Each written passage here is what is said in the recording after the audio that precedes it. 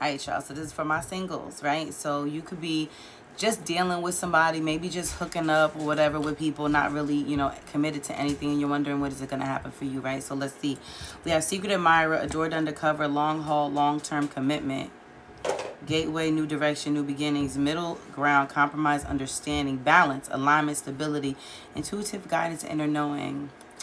I'm getting this feeling, y'all, that you have a secret admirer. Somebody really wants to come towards you, and they don't want to, like, just link up. They want a long-term commitment with you. Eventually, that's what you're trying to get to, right? New direction, new beginnings. My daughter's playing with slime in the background.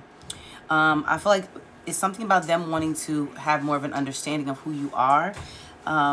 Yeah, like, you may intuitively feel this, though. So let's see, certain messages do you have for my singles? Karmic counterpart. Okay, so I definitely get this feeling of red flags, the void, empty, and nothingness. My daughter is so loud and she has her AirPods on, so she can't even hear me. The royals, yin and yang power couple, tight grip, holding on, unrelinquishing. Oh, wow.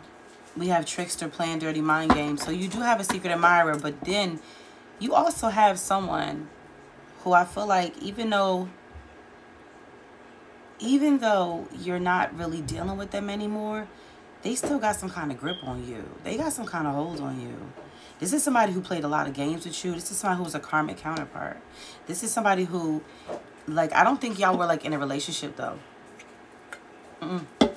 Sorry, I don't think y'all were in a relationship. I think that there was somebody you were kind of trying to get in a relationship with, but there were too many red flags. Okay? That's a red flag.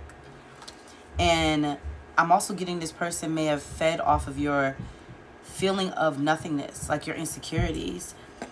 Abundance, growth, prosperity, unfazed, unbothered, self-love, self-care, ascension, separation, severed ties, boundaries. Yeah, this person cut like, they crossed a lot of lines, violated a lot of boundaries here. You're in separation. I feel like you're trying to let go.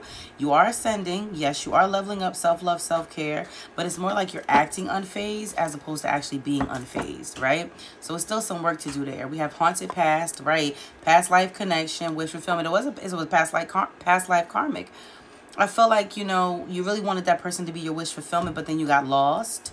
They were a toxic influence, and something about that connection kind of made you a little cold. So to clarify this karmic counterpart energy, look at that. Karmic ties. I told you this was a past life karmic connection. Past life memories. What did I say? Let's go to part